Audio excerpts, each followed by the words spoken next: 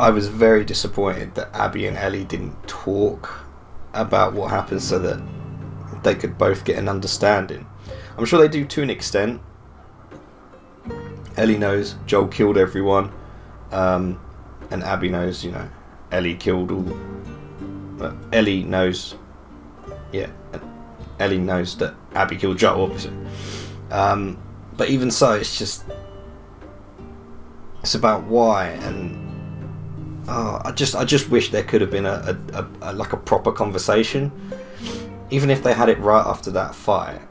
I don't know, it would have been good for Ellie, because I don't think she got that closure at all. And then it does beg the question, where's Ellie going to go from here? Is she going to go back to Jackson? You know, Tommy's already unhappy. Not that it matters really, but Tommy wants her dead, obviously, but it's not really about that. But Dina's basically just like, I'm done trying to help, because you can't get past it, essentially. But the game got a lot of hate, and it wasn't like, I don't think it was justified. There was a lot of hate for the game.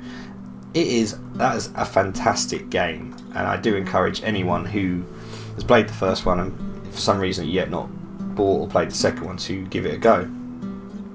If for not anything else, the enemies that I talked about, the variants of the new enemies, and even that boss fight, Abby's sequences, like her fight sequences and stuff, I thought was much better than what we had in the first third of the game. I break them up into thirds, yeah. So the first third was Ellie's 5 days, and then Abby's 5 days, and then that little bit at the end.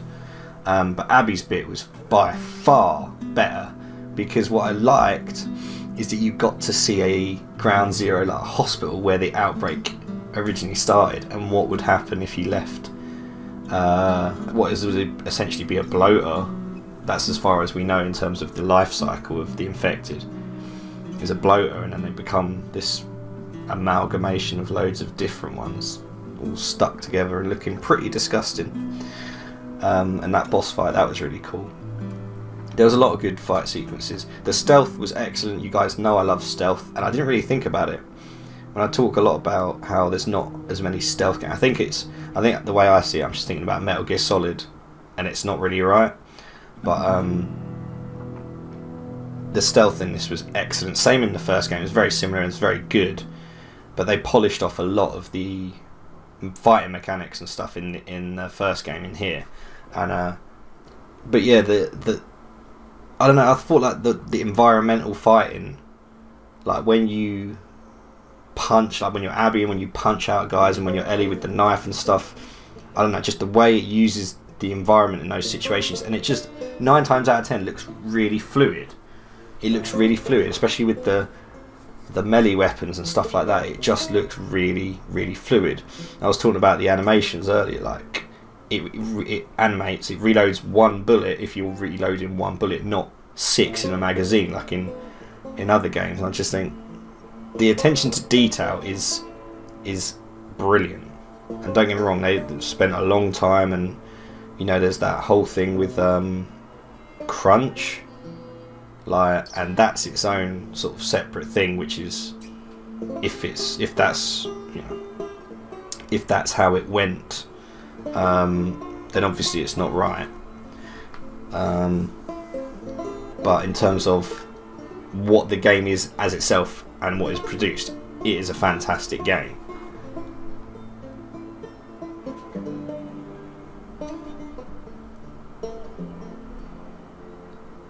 I just do think that that there had to be some dialogue between Ellie and Abby. I'm very annoyed that we went back to find her, only to what is essentially have a little street fight on the beach, and then for her to just go and then not even talk it out. I don't know. Is that? I can't be the only one that thinks that's not right. I also am glad that she didn't kill Abby, because she would have become what she hates, I think. And her putting a knife to Lev, that's not Ellie, and that's what this whole game's about. It's about sort of morality and about what's right and what's wrong, and how what's wrong in one set of eyes, Abby killing Joel, to all of us, she's the enemy. And then you play through as Abby, and you see that Joel killed her dad because her dad was trying to create a vaccine to save the world through killing Ellie, of course, as we know. But if some guy from Jackson or whatever killed your dad, you might do what Abby did. So the game's trying to make you rethink how you should necessarily feel about what's right and what's wrong, and showing different opinions and different perspectives on stuff. But yeah, either way, you don't run people into the ground to finish a project, if that's at all what happened in terms of the whole crunch thing, because that was a big sort of thing that tarnished this game. It's apparent, I don't know if that's actually the case or not, but large reports, and you guys know as well, about the fact that the people who worked on the game were worked like so hard to like unhealthy points or whatever, reportedly, to get the game finished. Now that's not right in itself, and that whether it's true or not, as again, I've not done enough research, couldn't really say, but that does kind of take the shine off of what is a brilliant game. Do I like it better than the first game? I'm actually torn. I'm literally thinking about it, and I was probably going to say no. I'd probably just thinking about it, I'm probably say the first one is my favourite, but not actually by that much. Not as much as I thought it would be anyway. I think, I don't know, I felt, I don't know, no, the first one is better for me. I preferred the first one because the emotional journey it takes you through is a positive thing, and that's all about the bond and the emotion that Joel and Ellie share with each other, and how that comes about, which is so good to watch. And it's about, you know, how Joel, who's become this stone figure ever since his daughter died, almost got a second chance of having a daughter when Ellie came along, and you see their growing relationship, and it's beautiful and it's so good. And that's the positive sort of arc of the whole story, whereas this game is not. It's not showing that positive sort of arc. It's showing a negative arc. It's revenge. It's showing Ellie going out to do what she thinks is right, and I guess what a lot of people think is right, because, you know, we love Joel, but then the game flipped. It's just it's also a very difficult game to sort of watch, because there's so many times in this playthrough I've like turned my head away from the such hyper realistic death sequences and the final blows with like the melee weapons and killing the dogs and stuff like that. It's a lot more brutal than the first game, and I think, just for me personally, I don't think I could handle playing, say a lot of games were like this. I couldn't play loads of those because it's quite difficult to watch in a way, isn't it? Seeing Yara's arm get broke, like, there's so many moments that it's just like head turners that you just can't watch in this game. You know, it's meant to be like that. It's dark. It's much darker, and it goes into some much deeper and like darker themes than the first game. As I said, I liked the whole Abby and Lev bit. I thought that was really good because it showed that the whole of Abby's side showed the whole WLF versus the Scar faction fighting,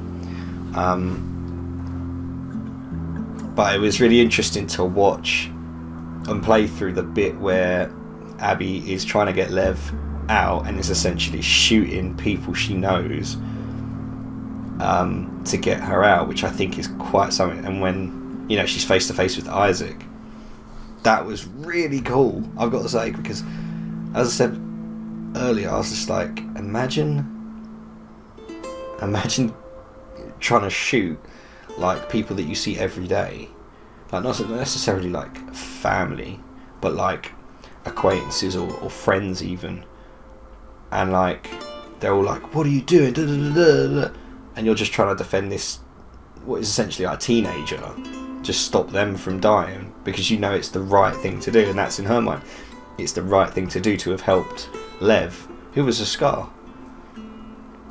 And as I say, it takes you so many themes about right and wrong, and a sort of Abby's thing was doing the right thing by this kid, this person who's, you know, on the bad team, if you like, on the Scar side, but they're people. Before all this, before you know, before the factions and all that sort of stuff, everyone is a person at their core. You know, obviously I'm taking it from the fact that Lev grew up during the outbreak or whatever.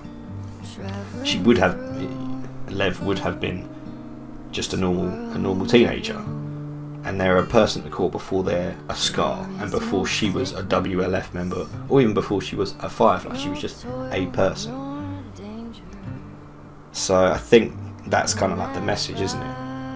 And she knew that, like, being a member of the WLF or whatever and killing those two Scars is the wrong thing to do. And I gotta say, I enjoyed it. Like, to play it, I thought like the gameplay was just so much good. Yeah, I think I've gone over it anyway. But yeah, is it my favourite game of 2020? I think Fall Guys is it's got to get in it at the minute, guys. You know, is it one of my favourite games of all time? I don't think of it like that, to be honest, and that's probably why. Because when I think of my favourite games of all time, I think of Ocarina of Time, I think of The Last of Us Part 1. I think of some others, but I don't know if I'll think of this. I think Ask Me in a Year with that one. So those are my thoughts on The Last of Us Part 2. Let me know what you thought about it, if you played it, if you watched it, if you watched my playthrough of it. Thank you. And yeah, will there be a part 3? Who knows? Anyway, I'll see you guys in the next one.